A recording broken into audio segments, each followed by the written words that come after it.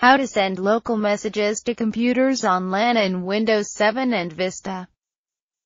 This short, two-step tutorial shows you how easy it is to send messages to other computers on your LAN. This method can also be used to send messages to multiple computers on the LAN at once with just a little bit of modification.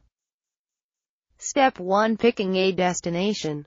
To send a pop-up message to a computer on your local area network, first identify the computer's name you want to send the message to by logging into your router and checking the device list or wherever the computers on your network are listed within your router's configuration pages.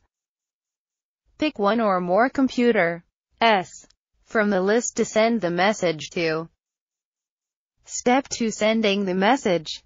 Both Windows Vista and Windows 7 come pre-packaged with a command for sending messages to other local area network users. It is called MSG. To use it, use the syntax below. Syntax. C.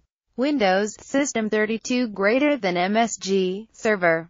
Type computer name here, * time. Type amount of time in seconds. To display message before it's automatically closed, type the message you want to send here. Example 1. C. Windows System 32 greater than MSG server. Jeff's PC * time. 300. Hi Jeff. The server will be shutting down at 11:45 p.m. tonight for security and maintenance purposes. Please be sure to finish and save all of your work by then. Thanks, James.